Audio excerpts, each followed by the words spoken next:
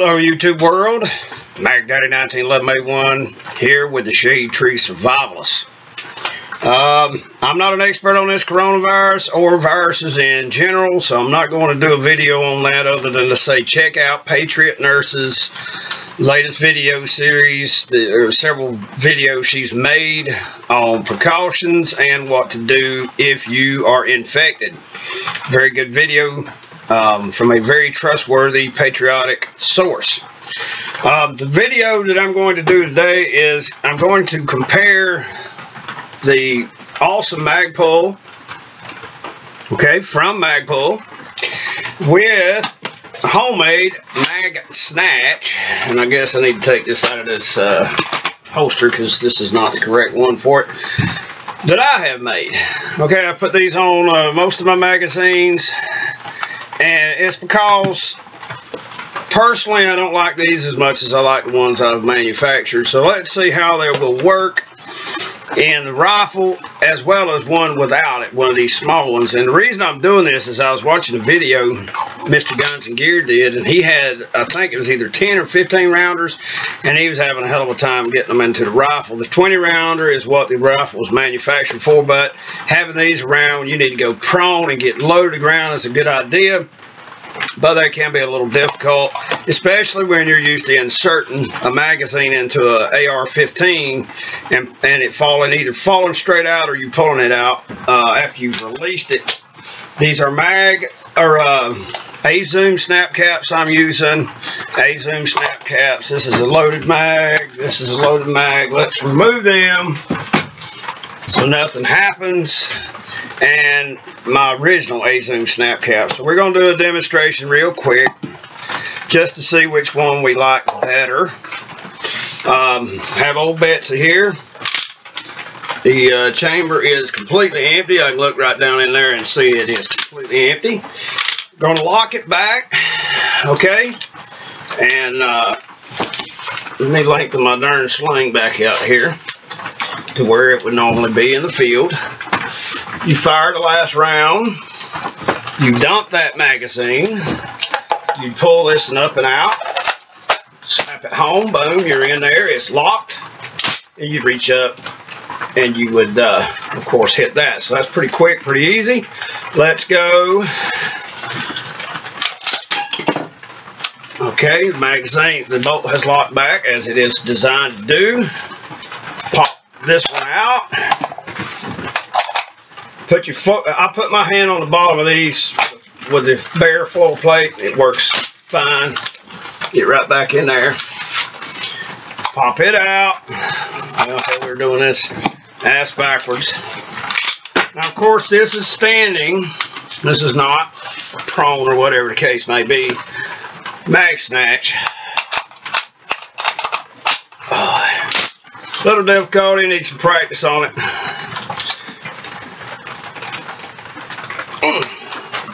Let's see. Alright. On the short magazines, now I have a couple of these on other magazines, but on this short magazine, it has wedged it into it. It is allowing some pressure.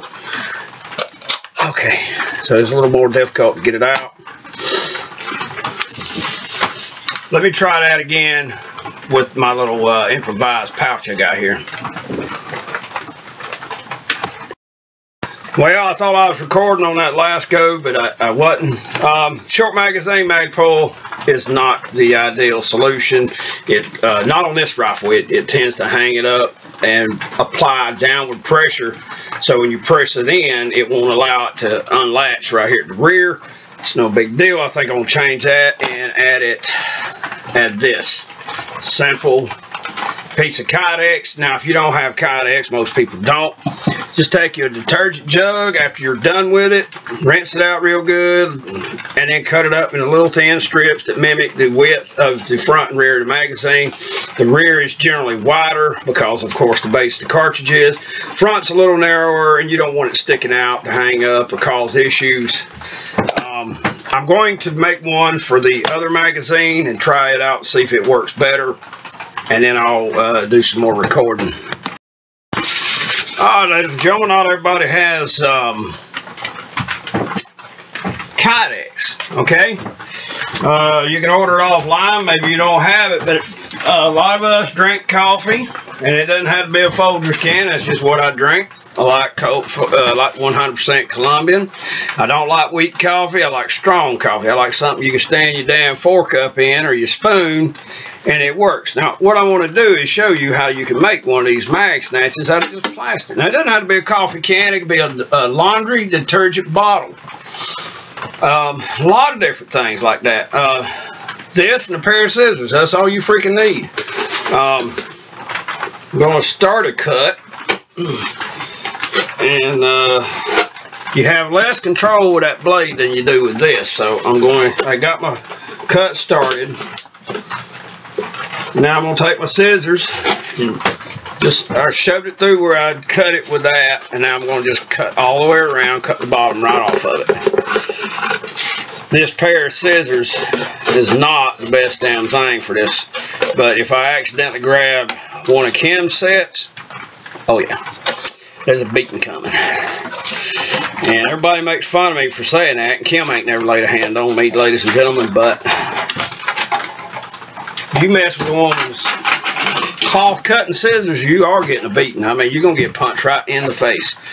And, you know, everybody's going to laugh at you, so there you go. Make damn sure your hand is away from where you intend on the blade going. Don't poke a hole in your hand. I mean, definitely, I laugh at your ass if nobody else does. Boy, that damn plastic tough. Or maybe it's my damn blade is washed about. Irregardless, got a hole punched in the booger. Now these ugly, useless, nearly useless scissors, going to poke them in there. Going to cut the top ring off. And then we're going to split this baby in half. The top is apparently a hell of a lot tougher plastic than the bottom. Don't you worry. Sunday, March the 15th, so this month is almost gone. A few days, I'll be 47. Happy birthday to me if I live through the coronavirus. I think a lot of people are panicking, flipping out, but you have to understand this is a new virus, new to the continent. It's like when the great explorers of the past went to South Africa and Africa and different places, and they took the things that they were immune to the population there. It killed a lot of innocent people just because their immune systems were not up to par. So if you have a compromised immune system, all the precautions that they're speaking of, you should take, or you a damn fool. And in that case, you're probably better off to kick out any damn way, because if you're that stupid, hey, more power to you on the top of the grave.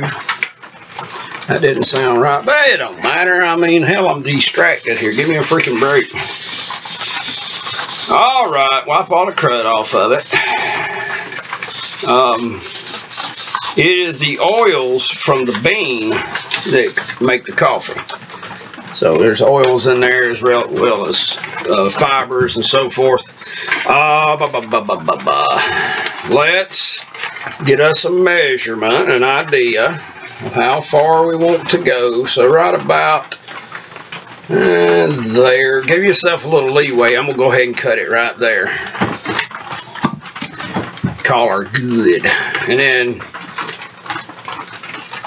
a grease pencil or crayon would be helpful at this moment in time. Don't cut yourself with your scissors. Your wife will laugh at you. Like, you can handle a power tool, but you can't cut with scissors? What the hell's wrong with you, you damn teddy baby? That's when you tell her to get her ass back in that damn kitchen, cook you a damn pie. And if you do that, hey, that's all on you, baby. I'm just kidding. I'm only kidding, Scout's girlfriend. I'm not going to name your name, but I'm only kidding. Yeah, Scout's got him a new baby doll. She's a sweetie. They cooked me dinner last night, and I was appreciative. If you're worried about making such a super straight line, you have worried about the wrong damn things. Alright, we got that. Now let's trim up the other side so it's not going to tear us up. You know, sometimes when you're on camera, stuff just wants to be a pain in the buttocks. But I know there's going to be somebody out there who will want to see how I did it. It's simple. It's easier than picking boogers out of a dead man's nose. Which, you know, may not be that damn easy. Who knows? And that's why I hate those damn scissors. My big fat knuckles get caught in there and then you're in deep duty. Alright, so I do need to trim a little bit more off the back end. And being a little narrower than the magazine, narrower, is not a bad thing. Round that corner off. And if you have files and all, you can take a file and knock that excess plastic right off. Again, try not to cut your fingers off. Your wife, girlfriend, mother will laugh at you if you do. And I will laugh with them. Oh, yeah, my finger got stuck again. And yes, it's finger. It ain't finger, it's finger. If you're going to say it right first damn time. Measure it, sort of, get an idea of how much. If you have a heat gun, this is a good time to get that dude out. Now, we don't want it up too close to the latching mechanism or to the hole in the front where the op rod spring guide goes. So we're going to back it down. That's how high it would stick up. This is good for this short mag to get it out of a damn magazine pouch, so it's not a deterrent. Take your duct tape, peel you off a section, and then cut it down the center. My damn table is filthy right now, so this is not going to be the easiest thing in the world. Use my little magnifying lamp to hold that in. And before you cut it off here, take your freaking razor, pull a little tension on it, poke your freaking razor through there. This is Duck brand duct tape, duct as in D-U-C-T, and it's not the best damn tape in the world. Gorilla's mo better. Mo better? Mo better. If you don't hold it, it'll stick to itself and make a mess. Ask me how I know. So now you got a strip. Remember, the duct tape, the quote-unquote Alabama chrome, is for strength to hold it to the magazine body.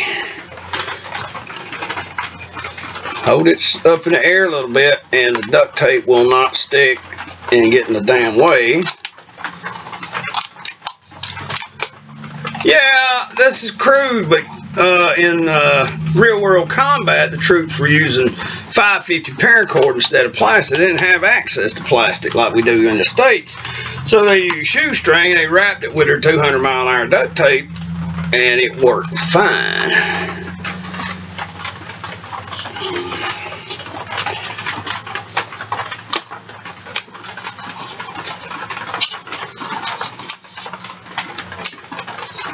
And there you go. Homemade Mag Snatch. And this one here, baby. Let's see how it would fit. Right out.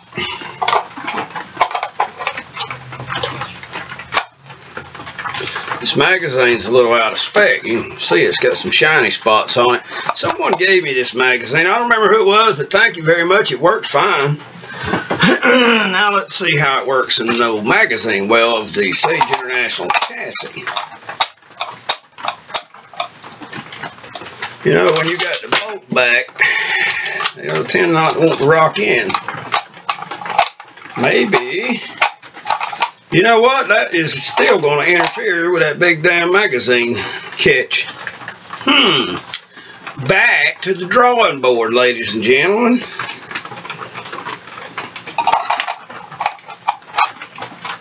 What's happening is it's interfering. I got to cut some of that excess off, move it down. This is called trial and error. That's where you try it out. before you go in the field with it. So, on video, we will unscrew the screw up. The fun part is to get the duct tape back off without tearing it all to pieces. Move it down a touch more, and then try again. Get that away from the bench. I don't want it to get filthy, because I intend on using it. There, 10-fold Roger.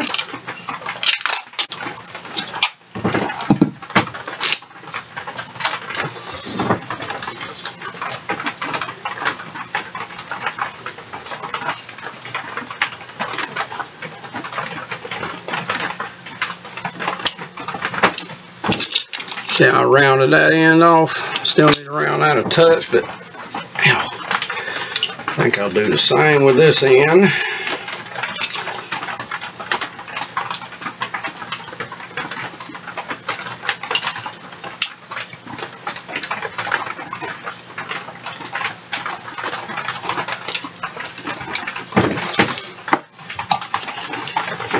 Move it back to right there where you can see the black, because someone has painted this thing in the past.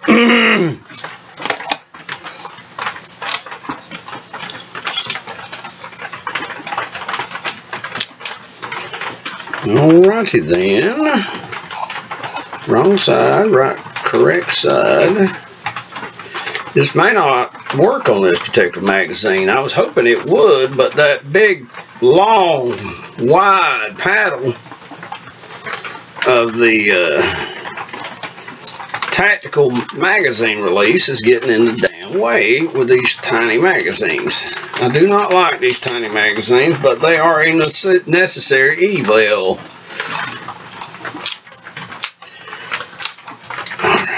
Before we even waste our time putting that second layer of duct tape, let us see if it will work. Ah! It went in. It went in. Look at there, baby. All right. Mac Daddy succeeds again. 10-fold rudder. All right. Look at there. And I did say, looky there. Now, let's get our gourd head. Well, let's not even gourd head yet. We're wanting to camouflage this. We don't want that red there. Now, if you want to use this just at the range or something, I mean, who gives a shit? But if you intend on using it in the field, you will want to camouflage it. Right now, this bright green actually would not be a bad color, because this green is identical to the color on those damn wild hedges out there. Again, we're wanting to measure this. A little long is good, a little short is not wondrous. Watch your fingers. Alright, that blade is dull as crap. Start on either side. Put it on. Use your thumb to get all the air out and to make it adhere really good, including in the crease.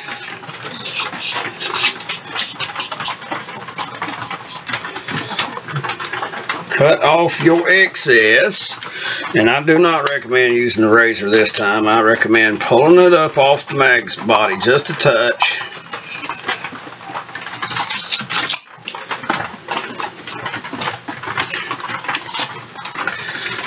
Yes, sirree. Yes, sirree. That's another good southern word. Yes, sirree.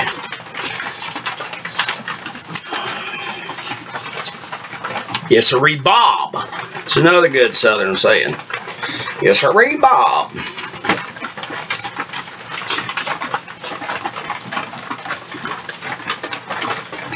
See, you Yankees you don't have cool sayings like that. I mean, you just don't have cool sayings like that. You have busting my balls up there in New York, New Jersey.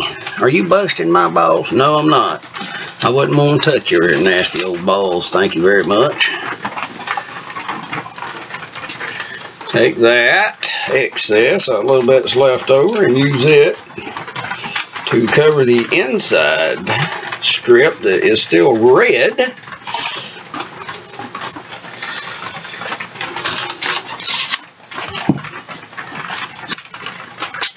Whoa, look up there, Mac Daddy, you was able to rip it. Okay, guys, I'm bored, all right? This is not rocket science, okay? So it's actually boring for me. And I'm entertaining myself. Keep from going to sleep. It's that bad. As we call it here in the South, that's pitiful. Pitiful, pitiful, pitiful. Another piece, because we have red right there. You there it. Do your 10 for right there, my driver. And just apply it really, really well. Wrap that little bit on the outside.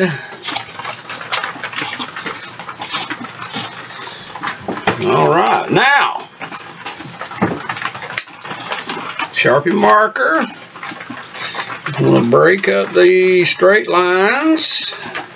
I do not have any other coloration out here with me at this time.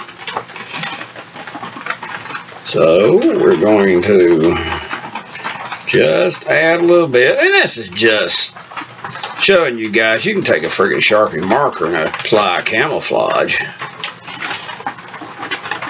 And I don't know why I got ahead of myself. Yes, I did. Seriously, I mean, I did. Now calm down. We're going to unscrew this.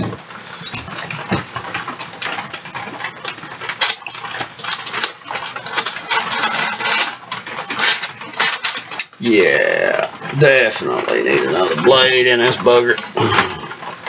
Watch the fingers. Damn it. I was not able to do it correctly, but it'll work. Yep, and yep. This is only because the Sharpie marker or paint will adhere to this duct tape, or this frog tape, I think is what this particular brand is called, that old pal Jimmy brought over. When I painted his rifle, he was worried about me using up all my tape, and I'm like, dude, seriously, it only took just the tiniest little bitty bit, no big deal. That man does not take advantage of anybody. You cannot beat that guy. I mean, he is just the salt of the earth. Super nice guy. Do not want to go too much further this way because of the latch. I mean, you don't have to go out and spend a freaking fortune on magazine MagPuls. Not that they're, I mean, they're real high quality product, and if you have the money, sock it to it, but you don't have to. Combat expedient is a good thing. Now we have to test it again. We may have applied too damn much tape, and if that is the case, ooh, look at there. Yeah, a little flexibility is not a bad thing there, ladies and gents. Now,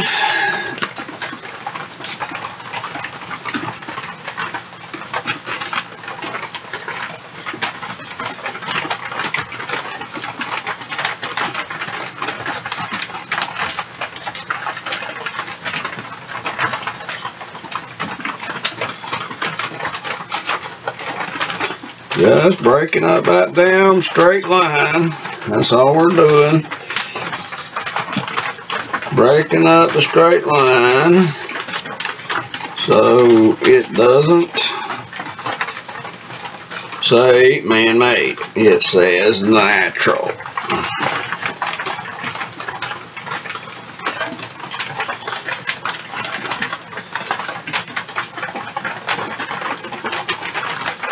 Yes, sirree. And I mean, it's just, you know, from a distance. It's not going to do shit right up point blank range, I don't imagine.